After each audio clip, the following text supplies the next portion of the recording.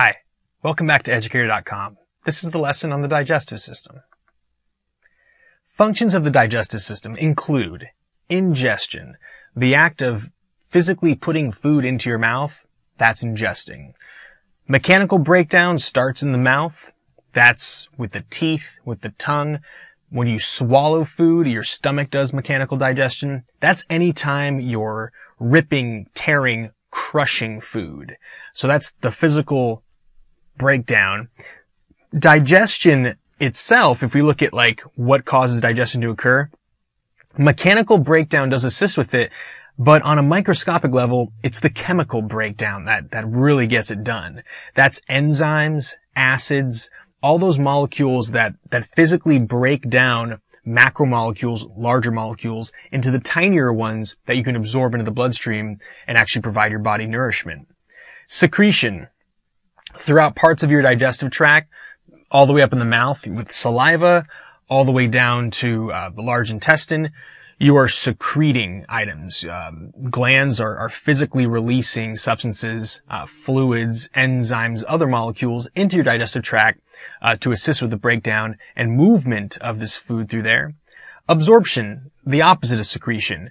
You're physically absorbing those nourishing molecules, those nutrients, into your bloodstream so that you can stay alive.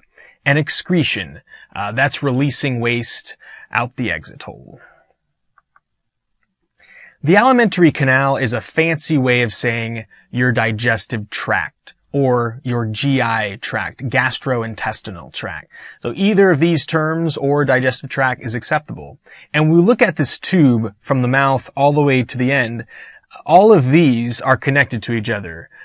Some parts of it are a little expanded or twisty-turny or really long, but all of these are in sequence. Later on, I'll cover the accessory organs that are off to the side of the tract, like the liver and the pancreas.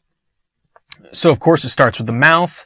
You swallow food, it goes down the pharynx, right in here, and then into the esophagus. If it goes down into the larynx trachea, you have a problem, and you could be choking or aspirating, and that's no good.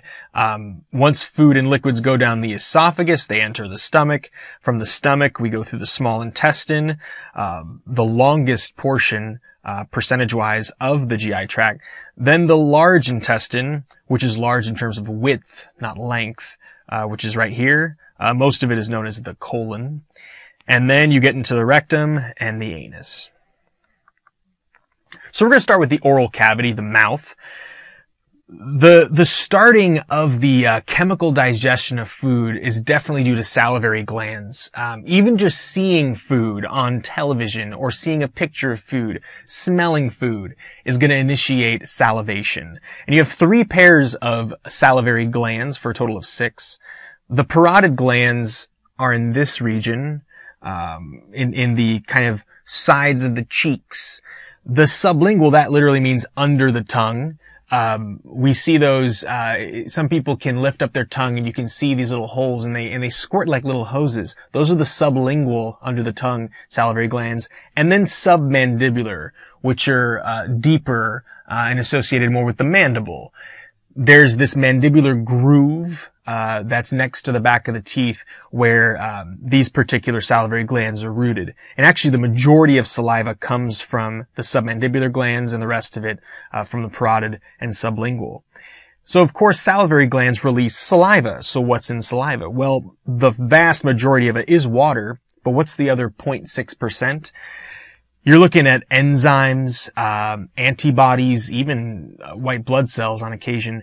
But the enzymes are really what we're going to focus on. Amylase, salivary amylase is what we would call it, is one of the main ones. That breaks down larger carbohydrates into tinier ones like glucose, galactose, those monosaccharides.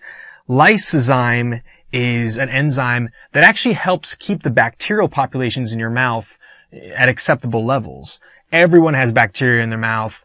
Even, using a really good mouthwash, you're not going to get rid of all of them. It's important to have some bacteria in your mouth. That's normal, but you don't want them to get out of control. Out of control bacteria is going to lead to infections like gingivitis, tooth decay, periodontal disease, things like that. So I misspoke. Lysozyme is an enzyme that helps keep that bacterial population in check. Your tongue has a lot to do with, of course, getting the food swallowed and to help break it down. As you chew, your tongue is a very strong set of muscles that work together. And I mean, over time, your tongue is so strong that you can actually end up moving your teeth in the long run if your tongue keeps pushing on them. Yes, the teeth have a lot to do with mechanical digestion, the physical breaking down of food products. Teeth are not technically bones. Their structure is a bit different than the bones of the body. I'm going to cover that in the next slide. And then last, the hard palate and soft palate. In this particular image, this sagittal cross-section straight through here, there's a little bit of German in this image, but here's the hard palate right here. That's a lot of it is actually the maxillary bones and the palatine bones. And then if you go posterior to there, you've got the soft palate, where that uvula hangs, that thing that looks like a little punching bag in the back of your mouth. The soft palate has a lot to do with swallowing, which we're going to get to in a bit.